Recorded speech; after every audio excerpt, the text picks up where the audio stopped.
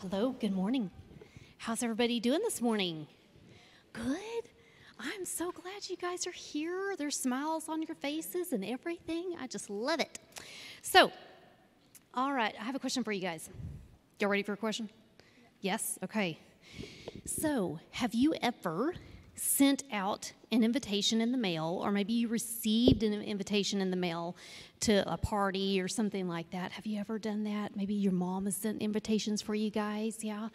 So that invitation, you make a list of who all you want to invite, and then you give that list to your mom, and then maybe she makes out invitations and mails those out. And so who delivers those invitations for us? Yeah, the mailman, the post office workers, they work hard. Don't they say, rain, sleet, or snow, it's got to go, right? Something like that. Yeah, something along those lines anyway. Anyways, they work no matter the weather, okay? They send them out. Well, in the Bible, in the book of Matthew, the very last chapter of Matthew, which is Matthew 28, Jesus is giving some instructions to his disciples. He's talking to 11 of his disciples, and he is telling them, he says, hey, whenever... he said, all authority in heaven and on earth have been given to me.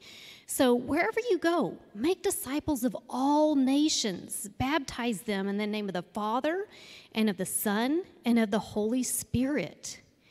And so in this instance, Jesus is telling them, hey, I've got an invitation that I want to give to everybody. He doesn't have a short list of who all he wants to invite, right? He sends an invitation out to everybody. And those first disciples sent out that invitation. But do you know who is also allowed to send out that invitation? Who sends out that invitation even now? Who would be that? All of us. Everybody who has Jesus in their heart. If you confess that Jesus Christ is Lord and Savior, we then have the responsibility of getting that invitation out to everybody, letting them know that Jesus loves them.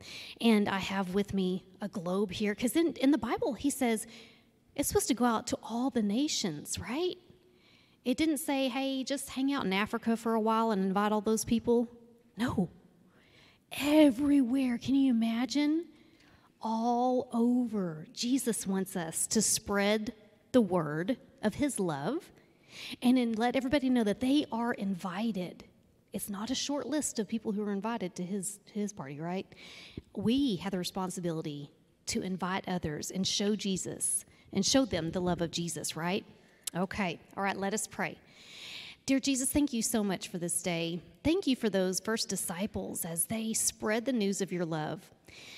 Help us to be good disciples for you. Help us to show others what it's like to be loved by Jesus and to show love to others. In your name we pray. Amen.